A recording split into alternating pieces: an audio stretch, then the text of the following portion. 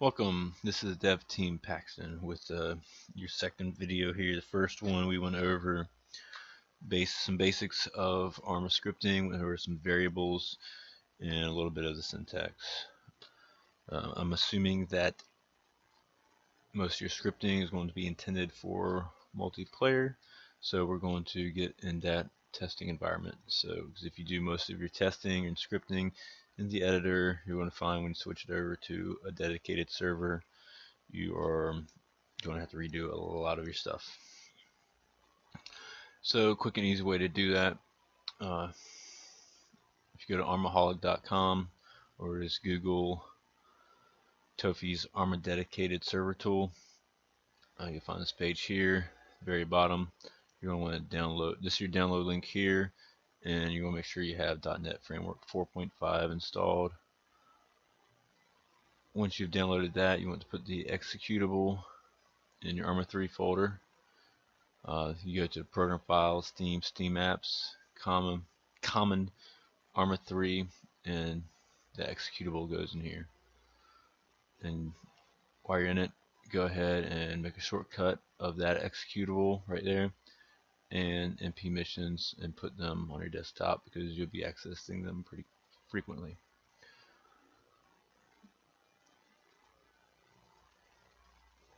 Alright, then if you got Arma going, let's go ahead and start a new one here. Stratus, new scenario. Let's get a player. Drop him down. He should automatically become check player, and he is. So let's say we want 5-player team. This guy needs to be playable. Let's go ahead and copy him. Paste, paste, paste. We got 5 players. One's player. Rest are playable. I believe they all can be playable instead of having 1 player. It really doesn't matter, I don't believe. Click on your markers. Go down to System Marker. What we're doing now, we're setting up our respawn, and we want an empty marker. I'm going to place that down here, and the variable names for blue 4 has to be respawn. I think I messed that up. It has to be respawn west, just like that. And this is where blue 4 is going to respawn. Let's save this, your missions, MP missions, and we're going to save this as TUT3. Save. I got way too much stuff open. Let me close all this stuff. Alright. So this is going to put it in Documents, Arma 3. MP missions. You're going to want to copy this folder.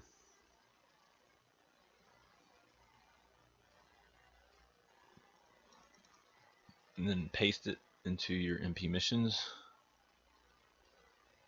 And all you're going to have in that folder is your mission.sqm. And then go to your text editor or whatever you're using. You can use Notepad or whatever you choose to use.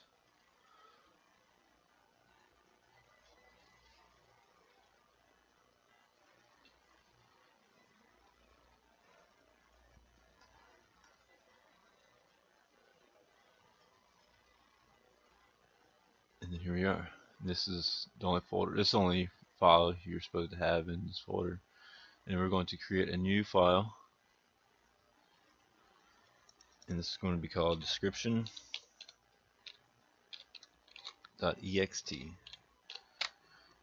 And that name is not something I've chosen, that's something the engine uses to get some defaults for your mission.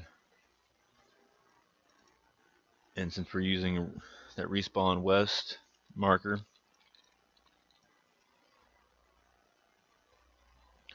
you need to set that up, and this in description ext is where you do that at. And for that, where's my cursor at? For that, we're going to use respawn. Sorry for the ugly syntax highlighting. I might fix that one day. My regular SQF files aren't going to look like this, but this one is. We're not going to do much in here, so it doesn't really matter. The respawn equals base. That means respawn underscore west marker is where blue 4 spawns. Respawn underscore east marker is where op 4 is going to spawn. And then when you go into the lobby of a mission, you'll notice that there's slots for each playable unit. And depending on the mission, there may be AI filling those slots, or it may just be empty. Most multiplayer you play, such as Wasteland, stuff like that, you don't want AI filling the slots. You just only want actual players filling those slots. So you have to use disabled AI equals 1, which means true. That doesn't disable the AI, that just doesn't fill those slots with AI in the server lobby. Alright, so now that we got that set up, we're going to want to add another file. This is going to be an SQF file, and it's going to be init player local. And again, I did not choose this file name. This is a file that the engine calls automatically on mission start, and it does exactly what it says. It inits the local player on missions, on actually not just on mission start, but also when the player joins. So when let me show you the wiki on this. I think I had it up here already. No, I don't. Let's do. I should be able to pull it up real quick.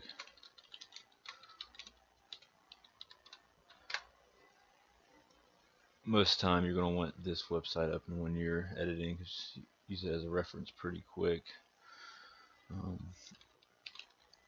It's not the easiest, but it's pretty handy. Let's see if I can find reference to this file. These are all files the engine calls automatically. Ignore the SQS ones, SQF ones, only ones you're going to be interested in. This is what I'm using right now, init player local, and this gives you a little information about it. And right here, it shows you the arguments that the engine will send to this file. And if you remember from my previous video, I went over arrays. So the arguments that this file has access to is a 2-element array. One is going to be the player object, the other one is going to be did.jip boolean, which is a true or false value. JIP stands for join in progress, which means if the player joins the mission the same time the mission's starting, this is going to be false. But if the player joined while the mission was actually in progress, this will be true, which is very important for scripting, because there's certain things you need to do on a player that may be joining while the mission's already running. So we're going to come to this, and we know that unit, we're going to name unit, it's an underscore in front of it, so it's a local variable that I named, and we want the first parameter of that argument. So we're going to use this, select 0 base counting. 0 is the first element of that array, and then we want that boolean, so it's is.jip. That's what I'm going to name it. And it's going to be this select 1.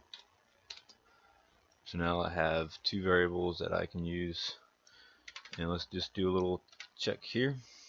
Let's do an if conditional statement. Let's say if it's a not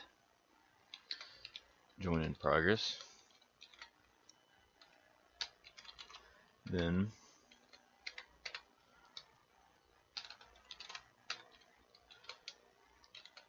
welcome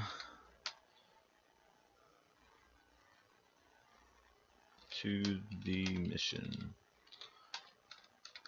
Mission on, mission start, why not?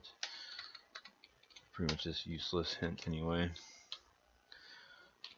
Semicolon, semicolon at the end of conditional statement. And now let's say if he is joining while the mission is starting, then let's hint, why are you so late? Oops. My typing's kind of all over the place today. Alright, so let's see what we got here. So we got our description ext. There's a couple little things in there. And we got our init player local. Then we got our mission.sqm with all our data we put in with the Eden editor. So from there we can go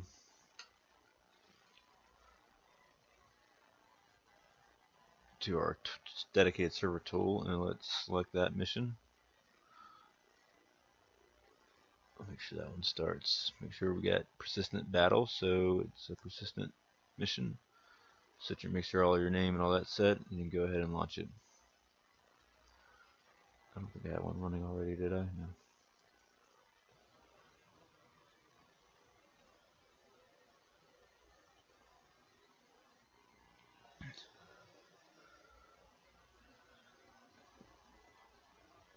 I'm trying to think, did I forget a step?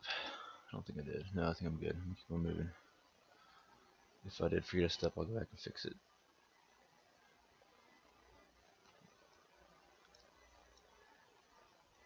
Alright, when you get those three, you know you're good to go.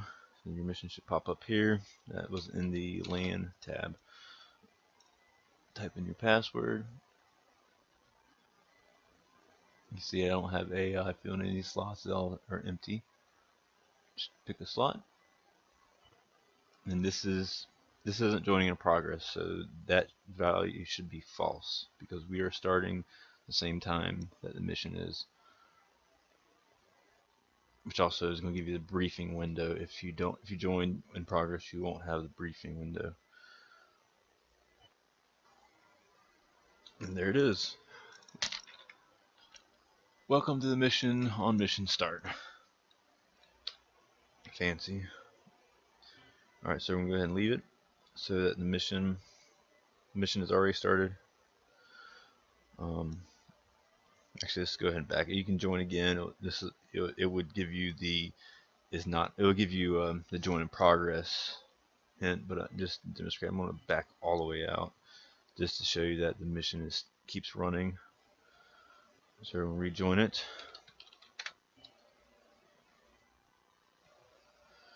Choose a slot. It doesn't matter which slot. Let's use the same one. And then it should say, "Why are you so late? Why are you so late?" So there you are. Now you are joining progress, and also show you that respawn's working.